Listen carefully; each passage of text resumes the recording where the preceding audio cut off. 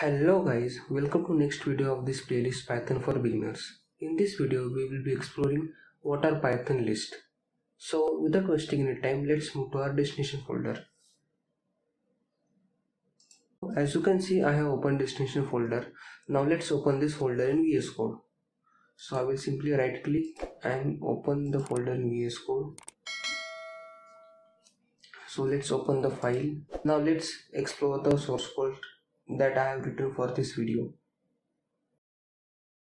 So first line is of today's day number, which is day number 17, and the title is list. So first is properties of list. Basically list have a lot of properties, but for this video I have only focused on 4 properties of list. First is mutable, which means we can modify the list elements.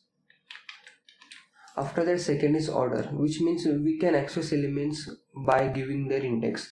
And the next property is dynamic, which means we can easily add, remove elements in list, which is a good property.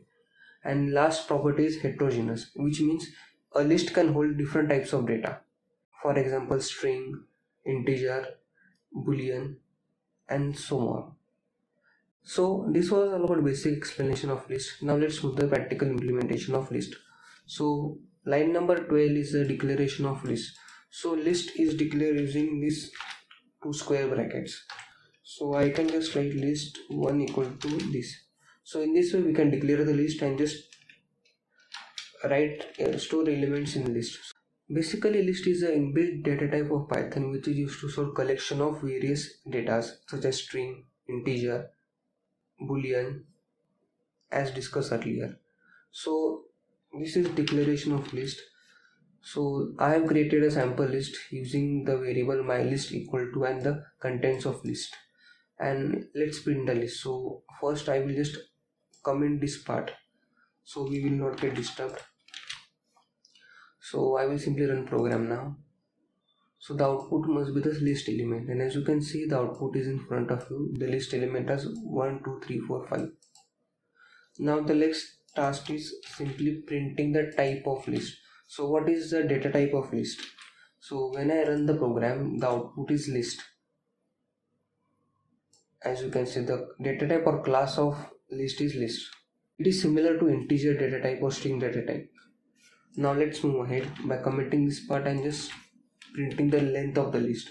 The length of the list can be printed using command length of and passing the list name. So len means the length function and passing the list to it.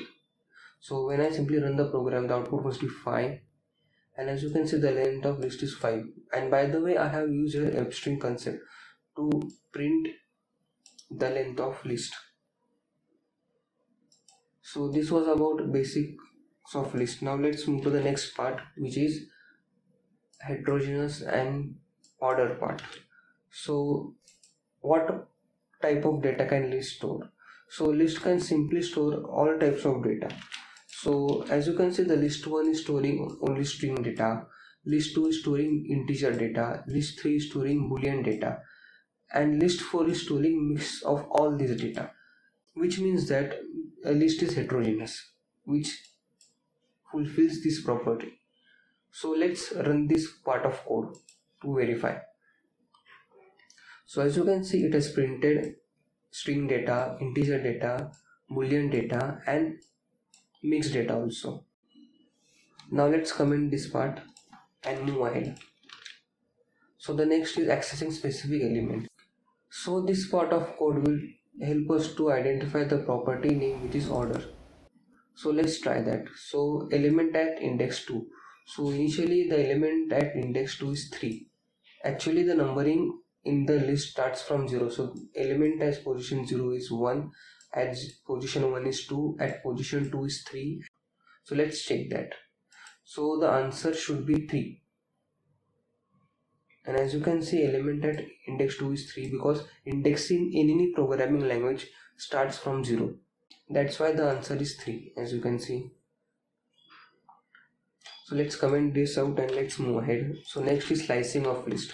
So we can print specific part of list using a special command which is called as name of the list and the sliced index. So here the list starts from index 1 and goes up to index 4.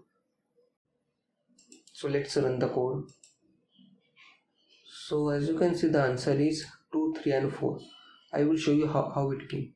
So element at index 1 is 2, element at index 2 is 3, and element at index 3 is 4. So the elements are printed as 1, 2, 3, and it has not taken 4 because we have already discussed this concept in for loops and while loops, that the property goes from first number to second last number and not the last number. That's why it has just taken 1, 2 and 3 and not 4. Now let's explore the last property of the list, which is modifying list elements. So let's close the output, and as you can see, I have just tried to modify the second element of list. So the second element of list is initially 3. I will just print the list for confirmation. So this is current list and the code after list modification. So let's run the program. So as you can see, this is the initial list, which is 1, 2, 3, 4, 5, and modified list has become 1, 2, 10 instead of 3, 4 and 5. So as you can see, we have completed and tested all 4 properties of list.